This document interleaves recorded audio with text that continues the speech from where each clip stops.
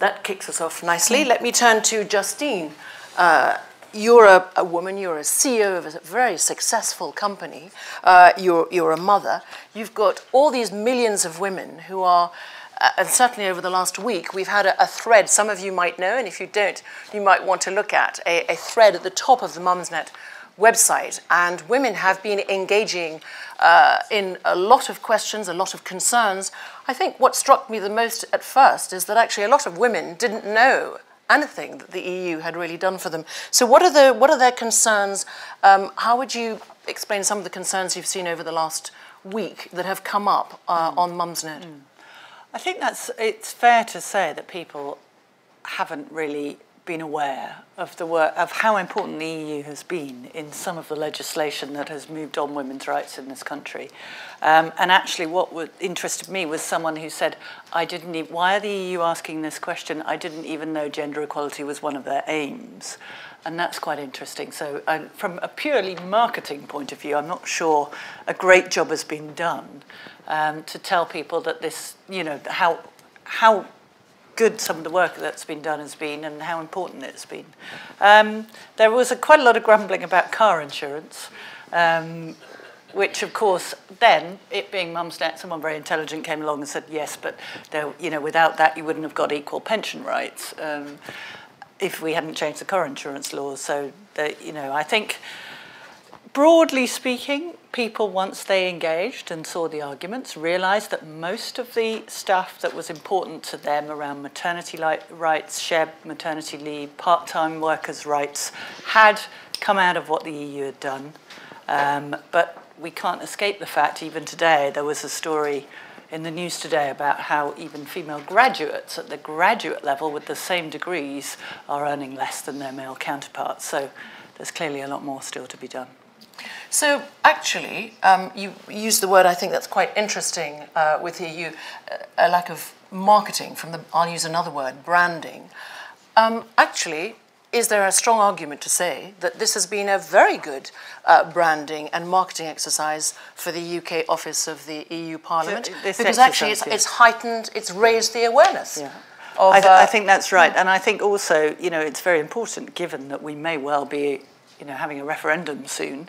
It'd be very easy for people not to join the dots up and think, well, of course I'm delighted that I now have some rights to go to antenatal clinic and take time off for that, and I'm delighted that as a part-time worker I have some rights, but they don't know that it's the EU directives that have led to that situation. So maybe because maybe that's something to be explored. For example, that's a symbiotic relationship that has begun thanks to this debate, thanks to this 40-year anniversary. So that's already a plus.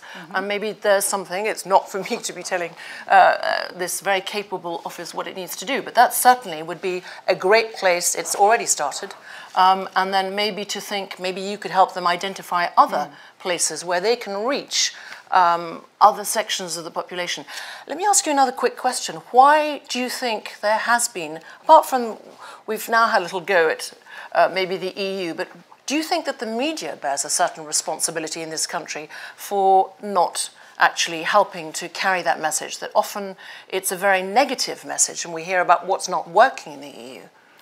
I think that's right. I mean, bear in mind, the Mumsnet audience is clearly I think an audience that's sympathetic to improvement of gender equality in a way that not all of the entire UK audience, and certainly the business audience, might be a bit different.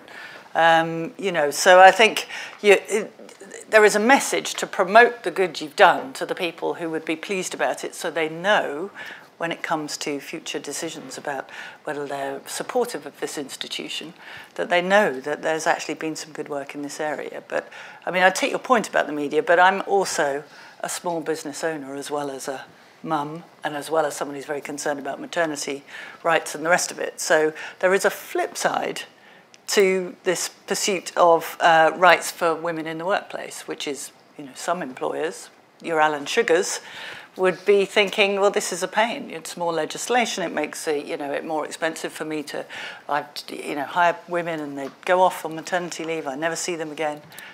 So I'm just putting Yeah, the absolutely. counter-argument.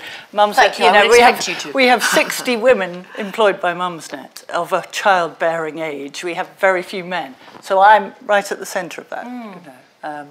But we'll come on to that, I'm sure, about how business actually deals with that. Yes, please.